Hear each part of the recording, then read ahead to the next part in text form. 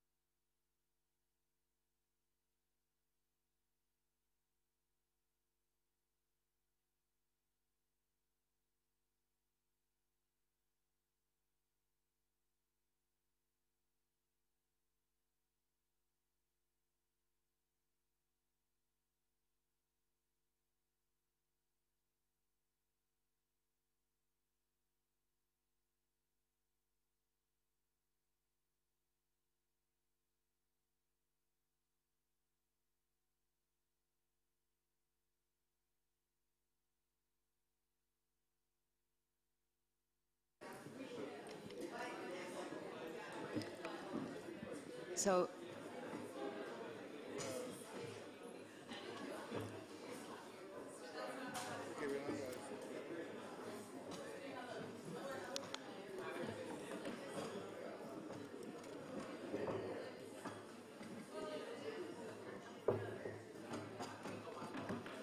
Where is Maria? I'm not sure. Where's Maria? Right. Good afternoon. I think maybe we should start in the coming 2 minutes.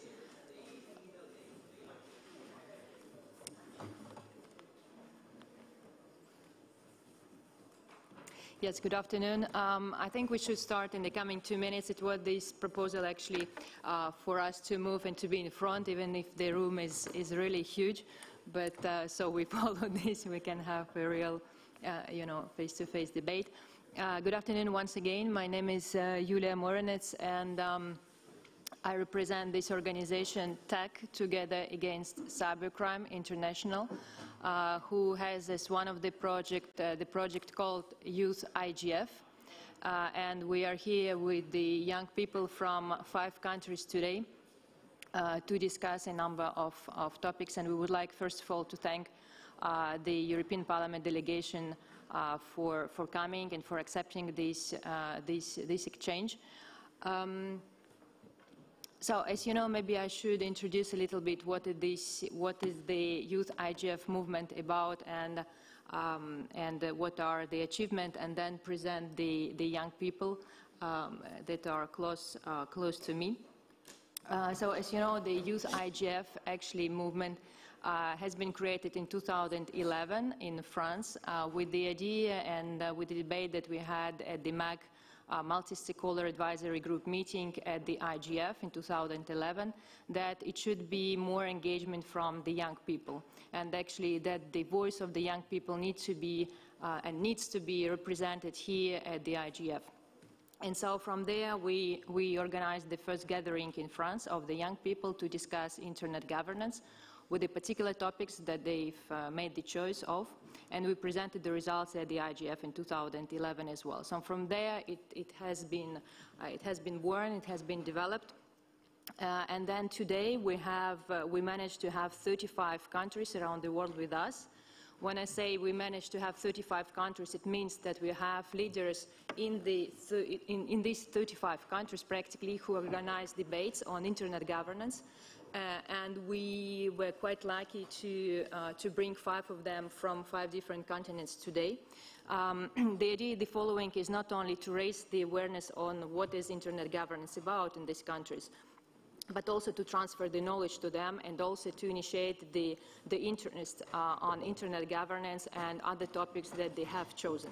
So from the debates last year, practically they were chosen 4 topics that they would like to organize the debates, the gatherings, which is the cybersecurity, on how the young people can practically raise the awareness of other young on internet safety.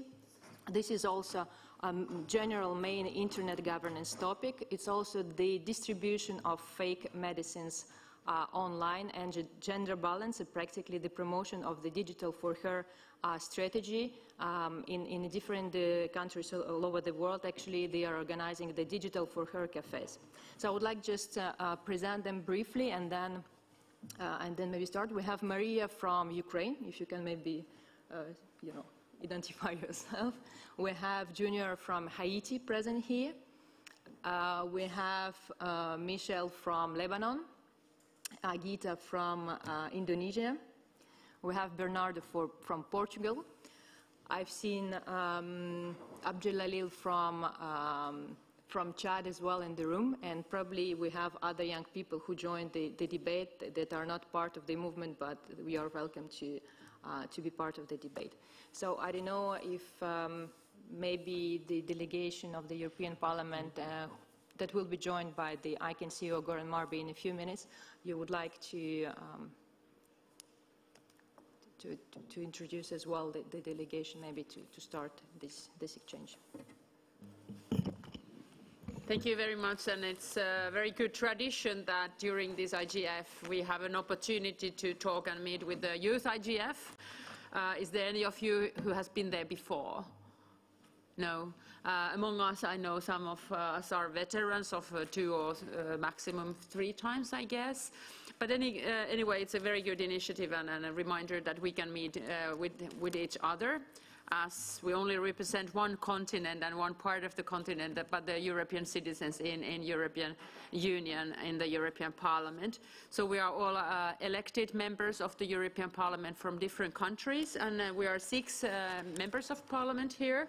My name is Mia-Petra Kumpula-Natri, and I'm a Finn from Finland, and I'm representing Socialist and Democrats group.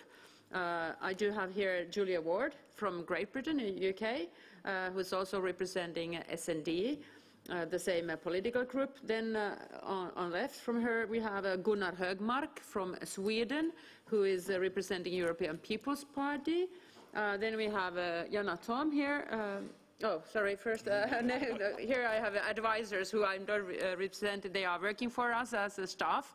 So I go through the members of parliament. So Jonathan Bullock here from UK as well, representing the EFDD political group. Next one is Jana Tom from Estonia, and she is representing the Liberals group. And then Julia Reda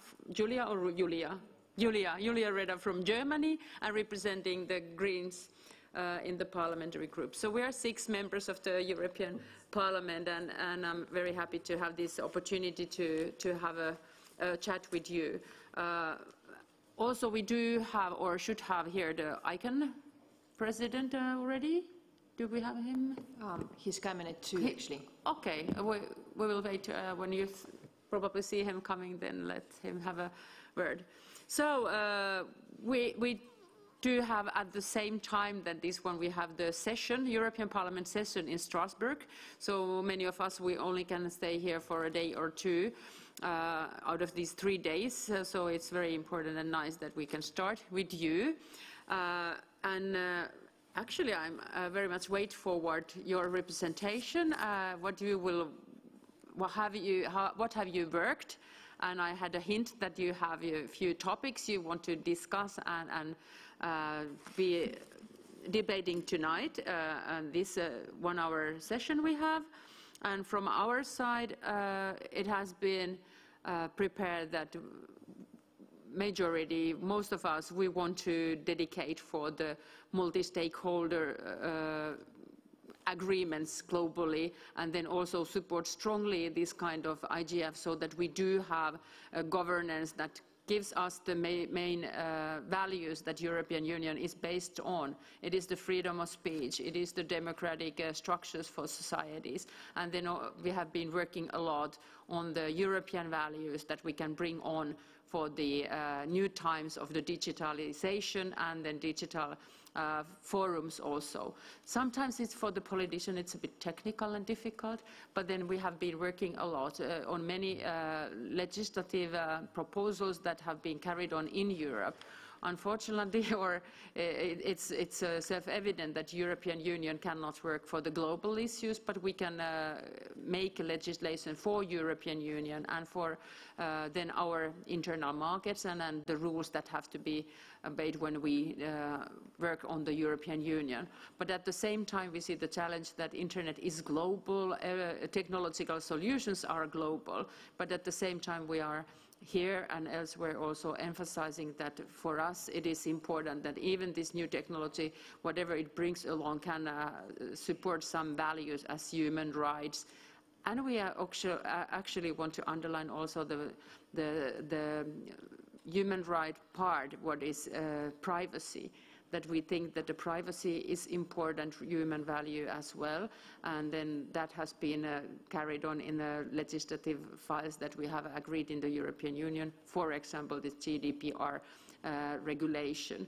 So sometimes we do have a global impact when we do legislation inside the European Union, as we say that at least in Europe you have to respect this one, and then it might have the global impact, global fingerprint on the technical solutions that will be then later followed by the many giant technological platforms as well. But then let this be a very short introduction from our side, but we are very eager to have your say and start discussion after you maybe present what you have prepared. Thank you. Thank you so much. Just before going to the country introduction, maybe we need to underline two things, that the number of figures, I think the movement, and as I mentioned, there's 35 countries where the activists, youth activists organize events and debates on internet governance, also promote this multi-stakeholder approach. We're around 5,000 plus already and quite active on social media.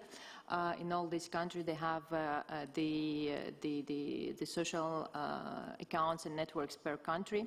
And also another thing that I think might be interesting to underline, that a lot of activities that are organized at the country level, actually they are inspired also by the European Union policies and campaigns that exist. For example, that is why these three topics have been chosen for the discussion today. For example, cybersecurity, and a number of countries, roughly 20 countries, have organized during the European Cybersecurity Month activities in their countries, and they will be presenting them shortly. Afterwards, we have this distribution of fake medicines online. This is very much inspired by the European Union policies as well as a gender equality and the promotion of the digital for her strategy. They just came to us by saying, well, we would like to organize, particularly in Africa, would like to organize the digital for her cafes to bring the knowledge of IT and ICTs to the women in order to empower them. So just I would like maybe invite you to present what has been your achievements in your country, per continent, so to give more information to the delegation as well. So Marie, if you would like to start. Thank you. I'm Maria from Ukraine, and we had a few events, for example, for European Cybersecurity Month, namely 2 events. And one of them particularly was a debate on privacy issues connected to cybersecurity. And, well, the second event was, it was mainly about the Korean cybersecurity, because in Ukraine it's a serious problem, the lack of qualified cybersecurity experts. It's been growing for a few years now. And also, as you've mentioned, like women in IT. We've also distributed this information about this event, about our, we had a lot of women in there too, because we cooperated with Women Who Code network in Ukraine. Thank you. Hello, my name is Junior from Haiti. I work with young people. We raise awareness people about cybersecurity. Last September, we organized the first IGF in Haiti with Eyes Up. We think it is very important for Haiti because people don't protect themselves on social networks. Merci. Thanks. Bonjour, c'est Michel Chamas from Lebanon. We started our youth IGF in Lebanon last year. Our main target are young leaders and NGOs. We had several seminars about cybersecurity mainly. We need to achieve, we are talking about the trending issues in cybersecurity. And we're trying to affect all the young people and their parents also, and the young leaders. Thank you. Good afternoon. My name is Agita from Indonesia. So on the 1st of November, so just a couple of weeks ago, we had our Youth IGF Indonesia together with IGF Indonesia with the support from the Ministry of Communications and IT of Indonesia. Our focus within umbrella of cybersecurity, but our focus is more like cyberbullying As we know that more than 112 million internet users in Indonesia, half of that population are young people, which is from 13 to 17 years old. The issue is they are the biggest community when they are using the internet, but they understand less compared to the parents. So we focus into cyberbullying by knowing that a mental health awareness starting from cyberbullying, especially with body shaming. So we had the first Youth IGF Indonesia. We gather young people, university students, to create awareness to them, to identify what exactly the cyberbullying is, and to get to know whether has been having the policy or not in Indonesia, and to tell them that the most important to go together and to prevent the cyberbullying is actually togetherness between peers, parents, universities, schools, and the whole civil society against the cyberbullying. So, thank you. Hello, good afternoon. My name is Bernardo and I'm from Portugal. Last month, on the October 15th, we organized the first Youth IGF movement in Portugal. It was a debate on cybersecurity, privacy issues and internet governance to measure and gauge what was the knowledge of the majority. It was a meeting with mostly university students. We also are developing, together with some members, a game called Cyber Detective, with the intent of raising awareness and giving solutions to people on several cybersecurity issues. This both for example, for students and people, but also to help train professionals in the area with less knowledge. Thank you. So I think it's, it was a short presentation of the achievements. Maybe the delegation, you do have questions and would like to know more about these particular countries. Once again, we are lacking here African continent. We're not able, due to the visa issues, actually to bring one of them here.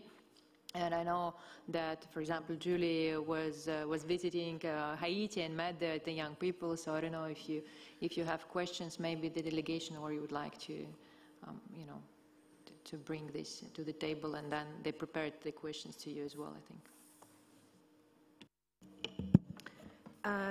Thank you very much. Yeah, it's always been a great pleasure for me to engage with Youth IGF. I'm on the Education and Culture Committee in the European Parliament, so youth policy, the future for young people, the kind of world that you are going to inherit is really important for me, and that you have, that you feel that you can shape that you can own it. I think what I've been really impressed about with IGF, it's not just something, Youth IGF I mean, it's not just something that happens once a year. It is a community that's operating and reaching out to one another always throughout the whole year.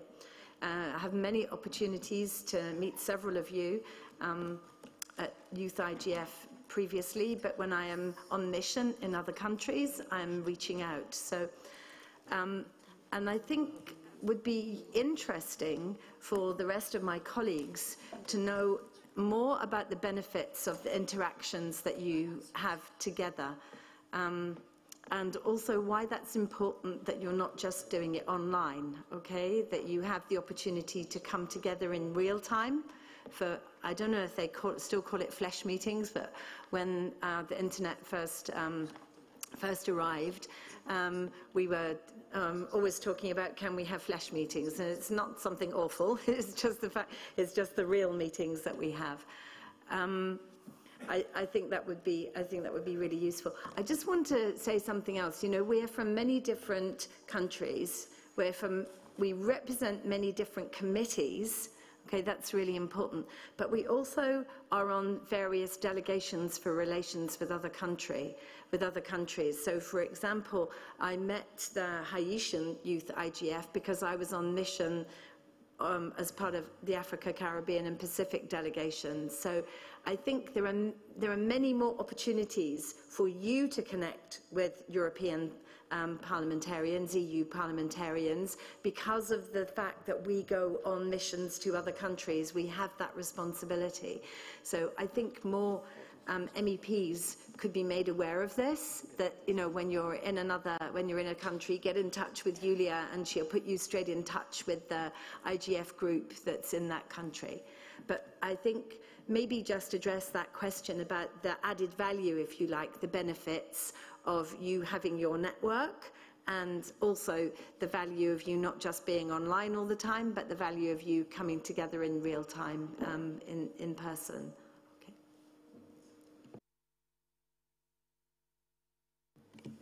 Thank you, Julia. I think it was, your remark was very interesting, and maybe the first question that can come, how the young people and the community of these young people in different countries can be also useful, or maybe bring the information, the insight from the youth communities in different countries, in your countries where you are, that you represent at the European Parliament, but also in the countries, as you just said, that you are visiting. So maybe they can bring, you know, as I just said, the information, the facts from these youth communities, and to bring more detail on a particular topic that you are working on this country. So I think maybe it's the first question we can ask.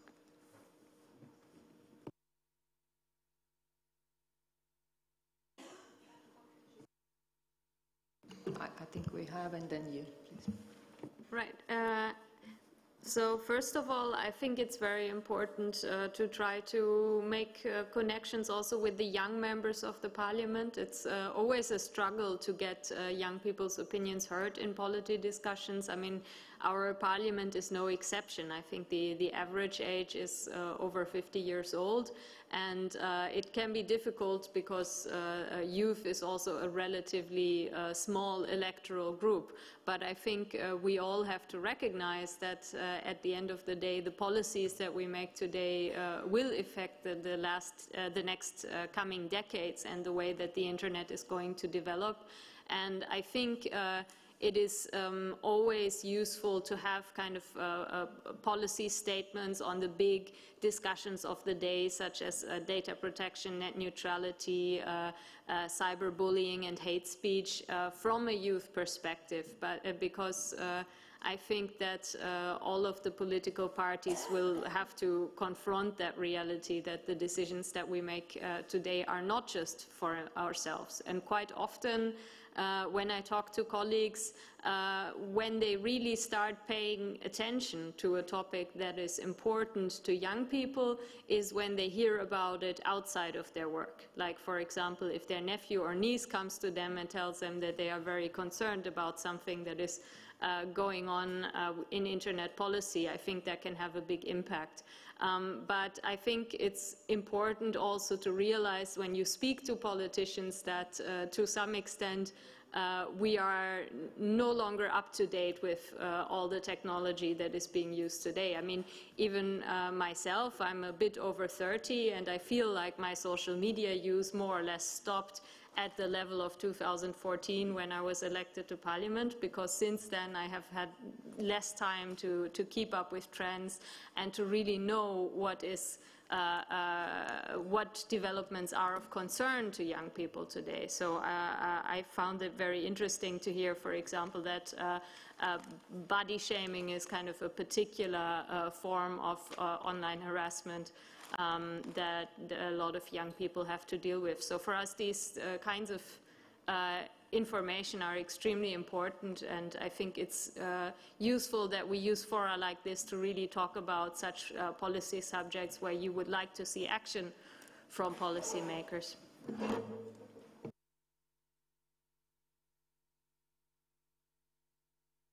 Thank you, Mrs. Schroeder. I do see we have Goran Marby also joining us for the discussion with the young. Maybe one of your colleagues would like to comment this question as well. I don't know if it's the case.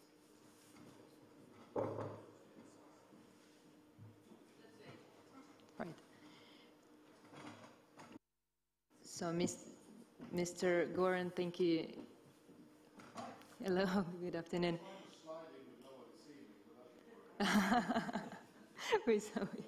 So we would like to, we just made the introduction. We do have the members of the European Parliament here, and we have the young people that kindly, and it was possible actually for them to make it here and to be present at the IGF from 5 continents due to the ICANN support as well. We have to thank you. And so we have Maria from Ukraine, we have Junior from Haiti, we have Michael from Lebanon, Agita from Indonesia, and Bernardo from Portugal. And so we were explaining a little bit what was the Youth IGF movement about, and that it was practically has been created in 2011, and we're presenting the achievements. And so maybe it will be interesting if each of you will present the burning issues that you have identified in your countries during the national event that you organized, and recently the cybersecurity months event that you organized, and maybe you can, in this sense, bring the content as well, and afterwards ask the question to Mr. Marby as well, to the delegation. Who is ready from you? Yes, please. So during the event we organized, as I referred last October, one thing that was very that we noticed was the lack of knowledge on most privacy and security issues. For example, of all present students, none of them had an idea what cookies were, for example, or why they had that pop-up that appears that is now that is mandatory to appear, and to say what data is being tracked and is being stored by the providers. And they had no idea what it was. They would accept it without reading all the time. And also they had no idea what repercussions in the future that might have, or what data they was being collected, and what that data could be used for example. And I also said it was the main issue that I also is youth is using technology every day for almost everything in their lives, but they don't have a conscience on what cybersecurity is and what issues may arise from it. So, do we have another comment from another country? Agita, can you bring your concerns in your country? Yeah, basically in Indonesia, the most important thing I think is finding the right balance between human rights and cybersecurity itself. Because we speak about the human rights, there is a privacy, there is a right to speech, freedom to speech, but in the same time, there's a content control. Speaking about the multi-stakeholder, when we go to the technical community, there will be definitely very focused into technology infrastructure and focusing into the right tools to filtering the content. But in terms of the government, we're looking for policy, which is Indonesia. We currently lack of the policy that can be used as a cyber law, or even right now we're still in a progress to make our own data privacy policy, our own GDPR. So the main concern, I guess, is have a different visions of multi-stakeholders in Indonesia to come up to create a better internet multi-stakeholders per se. Yeah. Thank you, Agita. I think we have someone who asked for the floor. We also have one question that has been born, I think, to the European Union delegation. But maybe, Mr. Marby, you would like to make the introduction, or already you have thoughts on what they are doing actually in their countries. Thank you. I sort of feel that I should be sitting on that side because I feel a little bit older than you, slightly. There are no sides on the round table, you're right. Why are you sitting so far from each other, by the way? That's a good question. Hi, Gunnar. Hi, other ones. Could I, first of all, I'm very happy to be here. Can I pick on some of the things you said, which I think is essentially important? So I'll put that away. And one thing you said that surprised you that people didn't even know what cookies was. And in my speeches over the last couple of months, I end all my speeches by saying that you should clean your underwear and your cash at least every week. Because how often, anybody who cleaned their cache in their mobile web browser over the last 5 days can raise your hand. Before I joined ICANN, I was a telecom regulator, and we did a small experiment. We went in and looked at some of the cookies' lifetime. We found cookies that had a lifespan of 2,500 years. That's why, and do an experiment. Clean all your cache, go to an IP address you don't usually use, a Wi-Fi you don't use, and you make searches for instance, for barbed wire. I don't know if you usually buy barbed wires, I don't. And then you go to another country's web page, like a news story, and you will get, in your own language, ads for that kind of equipment. Because that will follow you around. But it's also something else. The way Internet technically is built, it actually gives the end user a lot of responsibilities. Because you can improve your own protection quite much by cleaning your cache, setting your web browser the right way, using what we call middle-of-man VPNs. It takes away the sort of principle of who you are and where you go to. So, and these are easily measures that you can do. Make sure that your system is updated, and that increases the security of yourself tremendously. But we don't talk about that, which I agree with you. And ICANN, who is a technical organization, we are not on the end user point, but we are starting to talk about it more, because it's actually a big part of those problems. When we talk about cybercrime, we talk about, for instance, of infected computers. And the responsibility for an infected computer often lies with you. If you have this, if you upgrade your operating systems, if you check on those, your computer will not be infected, and therefore can't be used in a DDoS attack. Because DDoS attacks, when you have a lot of different computers, they're all infected. We have a small part in that, because as the one who supplies the world with a domain name system, because you get an email where there is a link, and you see that link and you hit it because it seems like you're going to get $1 million or something. And therefore you got something downloaded on your PC, which is a virus, and that virus is used in an attack. And one of the things we're working with is to deliberately make sure that there are not too many bad domainers out there who are actually, for reasons, are selling the ability for bad actors to do those things, because it's a domain name you actually see. So that's the first thing I sort of want to point out when it comes to your own responsibility. And I look at the politicians and I say, maybe that's something we could add to the, what you teach at schools. We teach kids how to walk across the street. Maybe we should teach them how to use secure devices when they go online. When I want to learn something, I go to my son and he teaches me.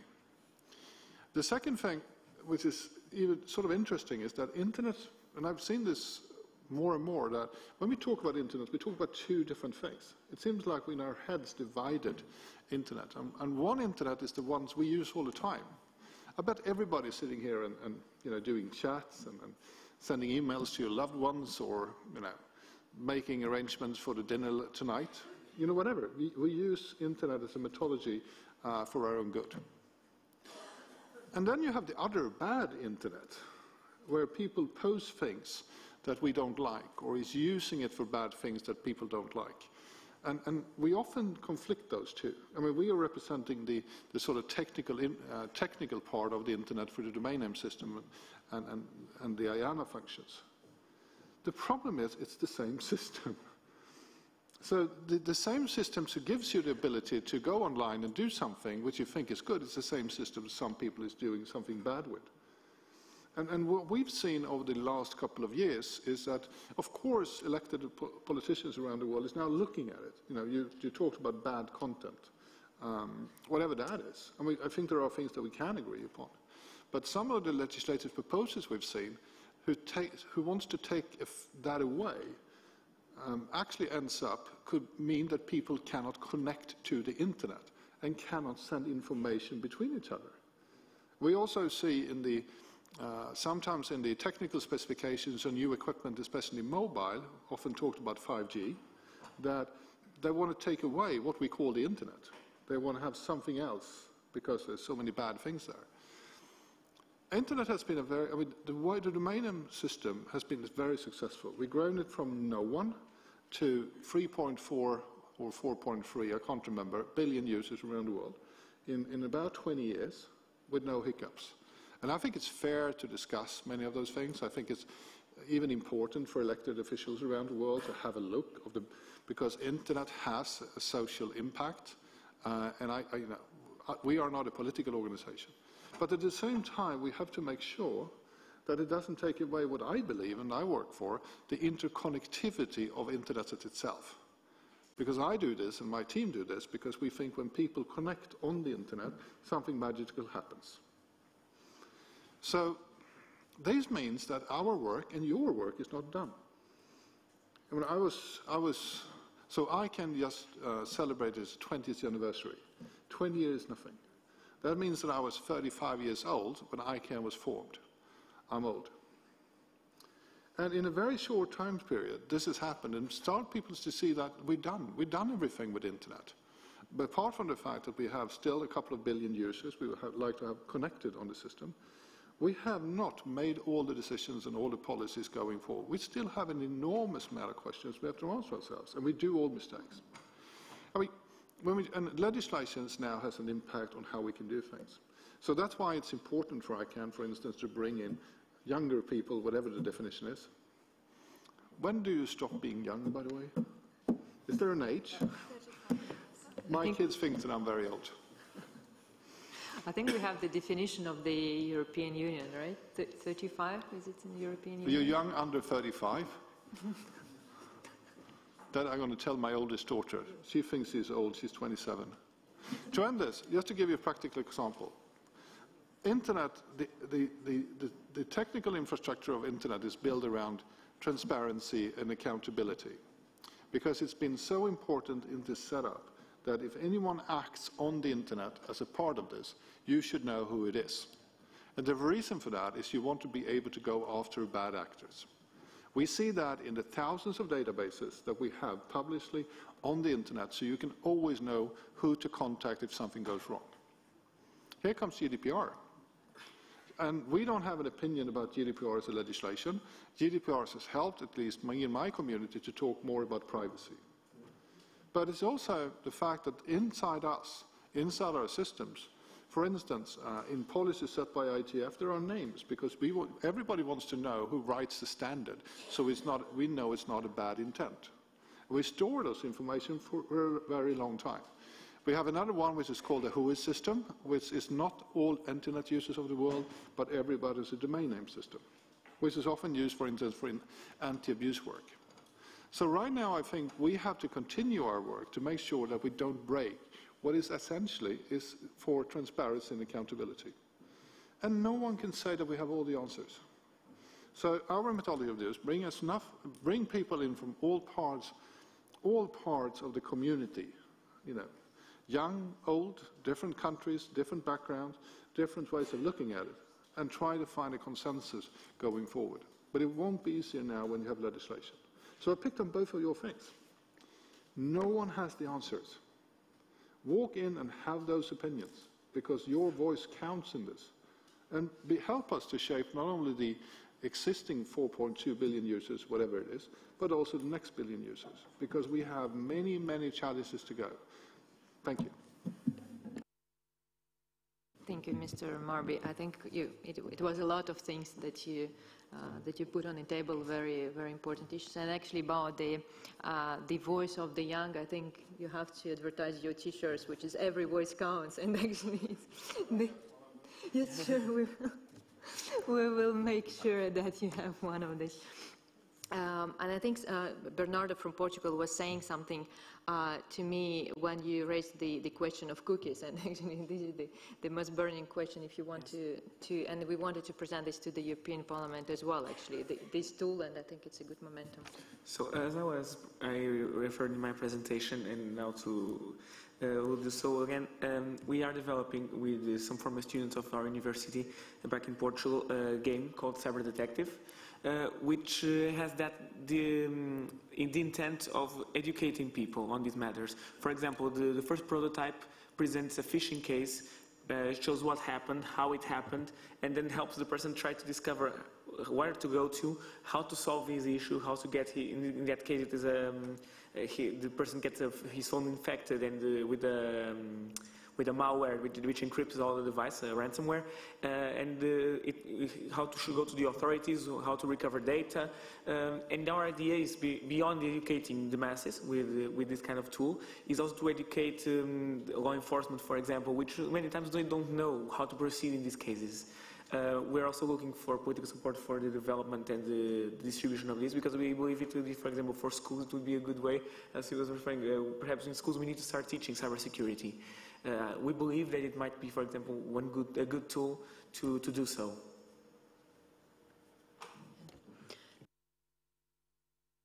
I don't know if the European Union delegation and Mr. Morby would like to react on this, if you have maybe questions that to the young people that they were born already.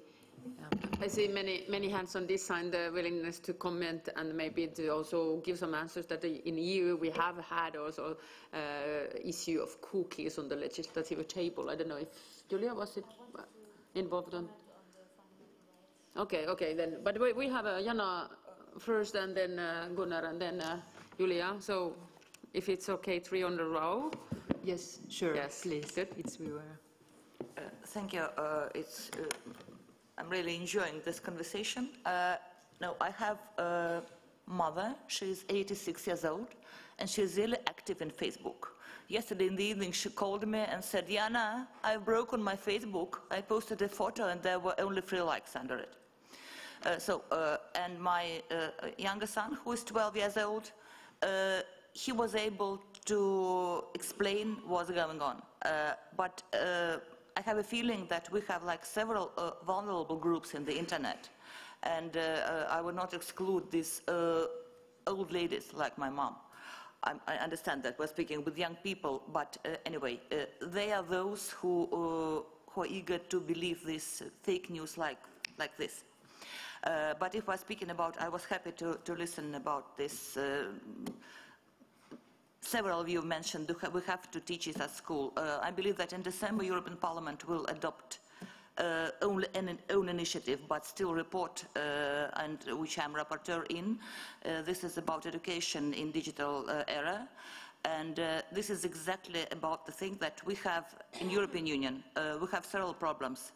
The first one, everybody knows that if you graduate from school, it's absolutely clear that you have you're supposed to have a certain set of skills in maths, in languages, in history, but not in IT. There is just no description what are basic or not basic digital skills. Another thing is that we don't have a professional description of what is IT teacher.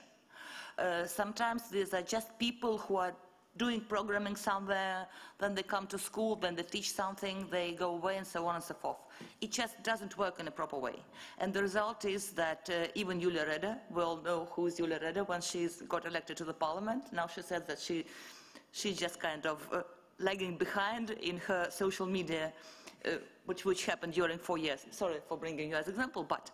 And the main point is that we have to learn to teach people how to learn for the whole of their life.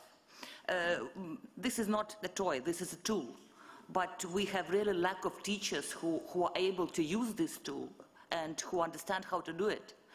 And this is the main problem which we have to address in European Union and whatever. But on the other hand, we all know that education is maybe one of most conservative things ever. Where in Paris, in France, if I remember properly, in French schools, it's not allowed to enter to lesson with your mobile phone. I'm not going to criticize this decision or making decision if it is right or if it is wrong, but it still obviously doesn't work. And if our children are sleeping with them, we have to teach them how to do it in a proper way. And I believe that maybe this report and this approach will be kind of first step, but the problem is that these things are developing really fast, and we have to teach them at school like every day. And another thing is that young people, and what Julia Watt said about these meetings, these decision makers, and Julia was right, we are kind of a little bit older than you. And we had this big discussion about copyright, about AVMS and other things, but I had a feeling that these discussions are moving in parallel. We are old-fashioned paper, newspaper readers, and you are somewhere internet. And there is a really lack of link between generations. And it's really sad to see that, yes, there are like 6 young people on the other side of this big circle table, and we, yes, old politicians, kind of. So please be more active and write and help us to reach young people and children. This is really important. Thank you. Thank you so much for this comment. I think it was another member of the European Parliament who wanted to take the floor, please. Thank you very much. My name is Gunnar Hökmar from Sweden.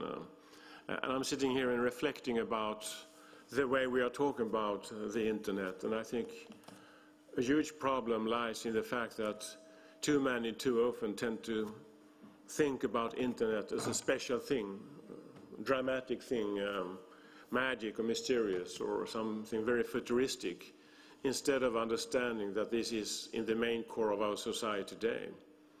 This is how we trade, this is how we learn, this is how we follow media, this is how we socialize, etc. And I think a lot of the problems that you have raised and that are raised everywhere about bullying on the net or about cyber security is in some way to understand that the internet must be seen as a quite normal thing, that the rules we have in society needs to be applied on the internet as well. But instead we very often do the other thing around. We try to regulate the internet in order to achieve something that is maybe not the first-hand problem. I think if anyone is bullying someone else, I mean, then we need to enforce the rules we have in society.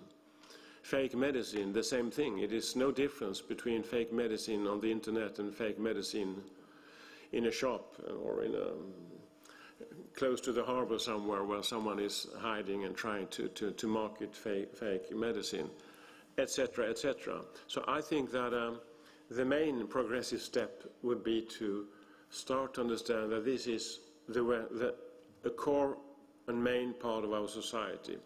Also meaning that, of course, education must be about how you safeguard yourself on the net, regarding cookies and regarding all the other things about not only washing your clothes but also emptying the coach, etc. So I think in some way a lot of people always want to do this as a thing about generations. I think this is much more about how close we are to the internet and how we use the internet. And a problematic thing is that far too many people still believe that the internet is a very, very special thing, instead of understanding that this is the way we work and the way we read and socialize. And at the same time, as we are not understanding the impact that the internet makes everything much more accessible, much faster, and you can distribute things much more. It is free to distribute, so to say. And we need to understand this logic in order to safeguard that the normal rules of our society can be enforced on the net. And if we have that approach, I think a lot of the problems that you are raising, and we all are raising, can be solved in a quite undramatic way.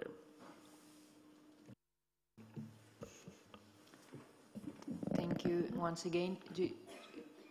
I wanted to come back on the question raised by the colleague from Indonesia about the balance between human rights and protecting people online. I think this is a very important discussion that we are also having on a daily basis. And I think it's important not to look for very simplistic solutions, because sometimes we come up with an idea and we end up hurting the people that we are trying to protect. So, for example, in Germany, where I'm from, we had a big discussion about a real name policy. This was also a big issue on Facebook, whether people have to use their real name when they communicate online.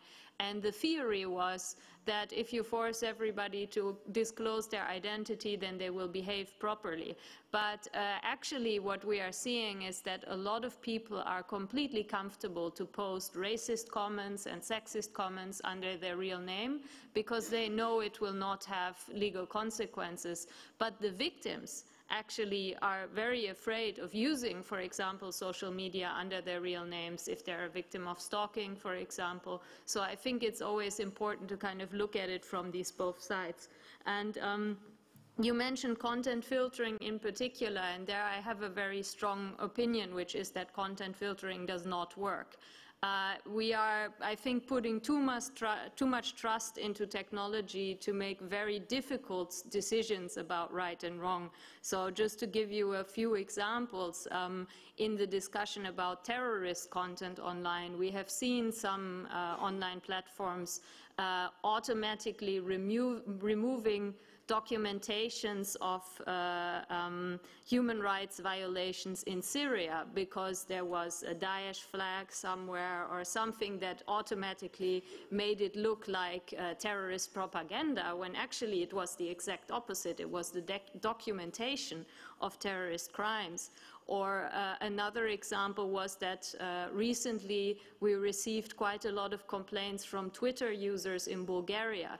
Now, Bulgaria is a regular country in the EU, and one of the things that is different from other countries is that they use the Cyrillic alphabet. So they don't communicate in the Latin alphabet that is used in most European countries and in the US. So the automatic algorithms identified a lot of Bulgarian Twitter users as Russian bots because they were using the Cyrillic alphabet and they might be mentioning some popular accounts. So these kinds of mistakes can happen really quickly if there is no human control. And I think it's also important to recognize that these filters are not created in a vacuum. They are written by people, by software engineers who have their own biases. And usually they are rich, white, and male, and they may not have the same perspectives as everybody else. So I'm very skeptical towards trying to solve social problems with technology, which is a bit also the point that Gunnar made, that if we have a social problem such as bullying or harassment, and we don't have the social norms in place in a society that we actually want to protect the victims, then trying to find a technological fix for it is not going to work. Thank you so much for this statement. I don't know if other members of the European Parliament would like to make their comments. If you allow me, I would like just to follow what you just said about the victims, and it's one of the issues which came from the majority of events organized in the countries by the Youth IGF on cybersecurity. Actually, it's a victim protection. I would like really to call on the European Parliament to help, because we don't really have the policy mechanism today on how to protect the victims of the cybercrime victims online. And this is which came regularly from these meetings, and we think very important. I would like to bring to you in the area where you can do something actually from legal and policy perspective. And if you allow us also to take the call that a colleague of yours just said about the education, and allow us actually to send you this prototype for on educational purposes of the cyber detective, I think the young people from Portugal would be more than happy to spread this and to have your opinion, and also to see how it can be used and incorporated by the policy mechanisms as well.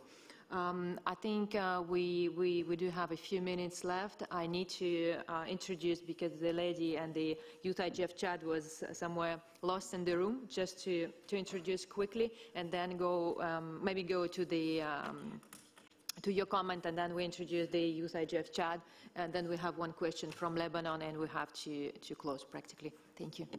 Please, sir.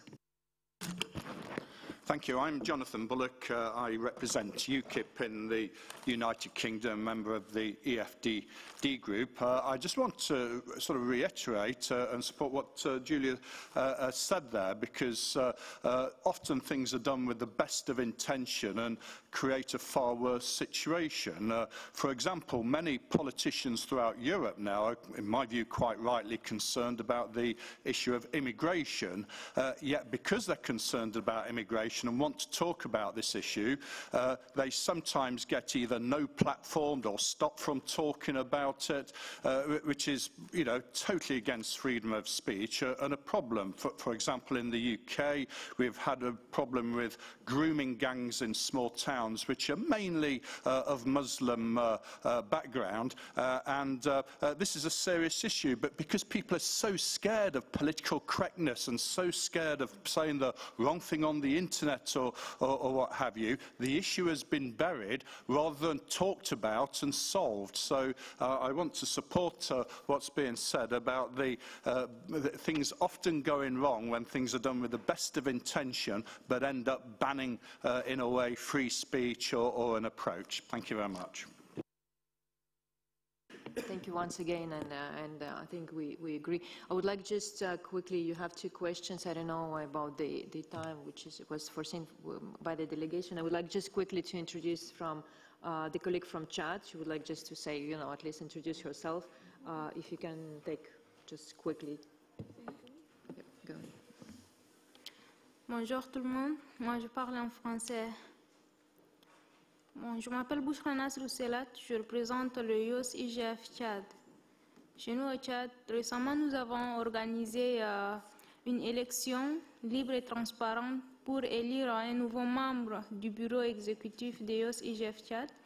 Nous avons aussi organisé un forum pour sensibiliser les jeunes, surtout sur les questions sur la gouvernance de l'Internet.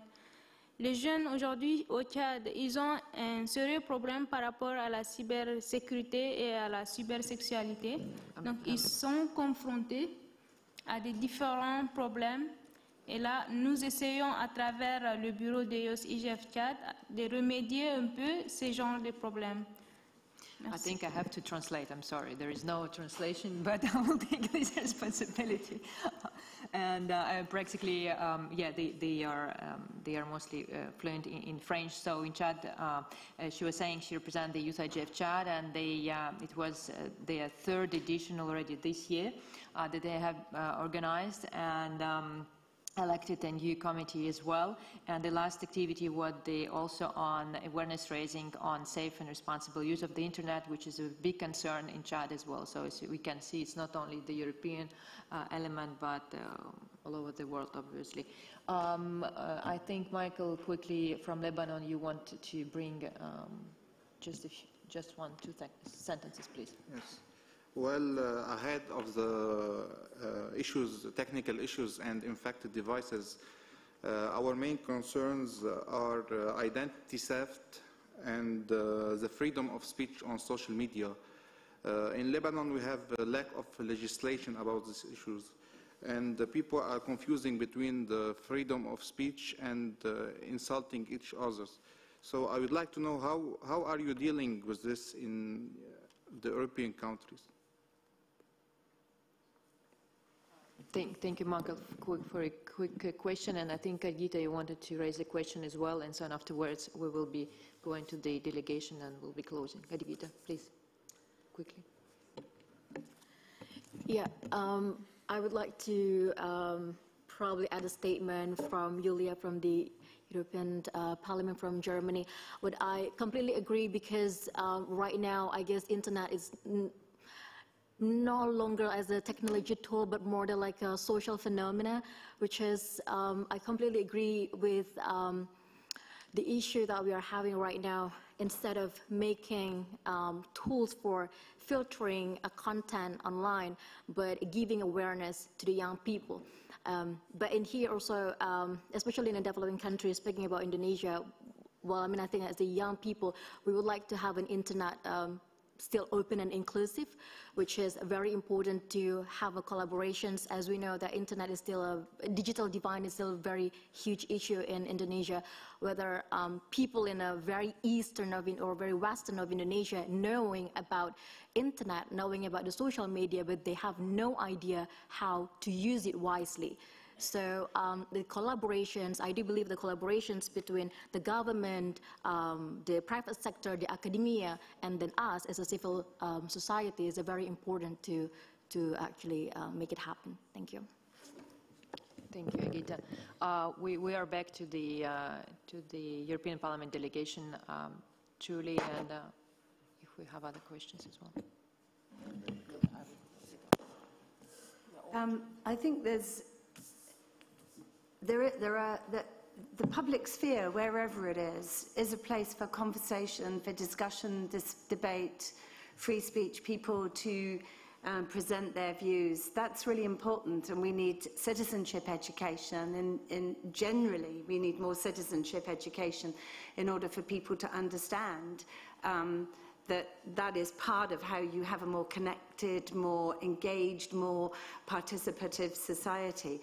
I think what has been happening is that there has been a lot of false accusations about things. There's been such a lot of fake news. You see what is happening in the UK, what is happening with the Trump elections, which is this interference on the internet from foreign governments, the large platforms flooding people's gadgets with all kinds of mistruths, all kinds of encouragements for hatred, and this was even true in the Brazil elections recently. I do a lot of work in Brazil, so I know there it wasn't so much Facebook, it was actually WhatsApp messages which were encouraging people.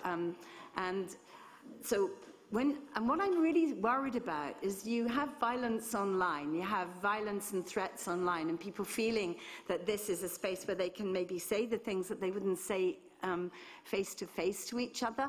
But when politicians are making these kinds of untrue statements and they're encouraging, it actually it gets whipped up by the right-wing press, I'm afraid, and then it ends up in real violence. And that's, I think, where the internet, where what is happening on the internet there's a real responsibility, actually, from everybody at all levels, from people on the ground right through to the policymakers and the elected politicians, to really behave in a much more considered way about the way that they are speaking about things. So for me, I think citizenship education, and including in that digital and media literacy, so that people can be really, really informed about what is real, what is not, and about their responsibilities. And I'm very proud that in my region, in the northwest of England, at Salford University, they had a research program with young people about fake news, about cybersecurity, which I can share with you if I'll put a link up to it so that you can look at it on my Twitter feed, okay? It was reported by a really excellent magazine called The Conversation, which is an online magazine that works with experts, and it's very important that we continue to work with experts. It works with experts from the academic world who are having their papers, their discussions, their debates published in a very in a very open way. So it's not like you're an academic and you have to get access to really complicated papers. They're written in a very digestible form for everybody to look at. I'd also like to say that I was speaking at Goldsmiths University last Monday on human rights and technology. So there's a new think tank at Goldsmiths called Britain in Europe, which is really concerned about a lot of the freedoms and the human rights and citizenship issues which are really relevant to European values right now. Thank you so much, Julie. Do we have other comments from the delegation, or maybe from... No, it's just like, look, we are over time, and there is an opening ceremony with the president of the country and you and Secretary General starting. So I want to thank on behalf of our delegation, and just like that, not everything can be legislated. So now we have the new forums, and at least it brings a lot the big community that we can all share. So it brings also the responsibility of everyone joining that one. It's not only nationality, it's our global internet. But I think the best hint I've heard that we all can start from the thinking that what we put online, that is it something that you would like to your daughter to see and read? Because it's common face for sphere for everyone. So sometimes there's something that you can talk among the old people, or you may talk among the, your fellows. But it turns out to be not respecting the freedom of speech if you insult other people or group or individuals, and that is, I think, the best way to make a difference when it's using the right to speech and propose your own opinion, and then when it's really discriminating the human rights of the others. But thank you so much for a very interesting topics that you brought on board in this meeting, and good luck for your future job as well. Thank you. And we have to thank the delegation for accepting and for being here with us, as well as the ICANN CEO. And I think it was the great world responsibility. And if we can repeat these kind of meetings to make a tradition of this, it will be great for the young people. Thank you again. And if you just give us 2 minutes to take a photo together, it will be great as well. Thank you.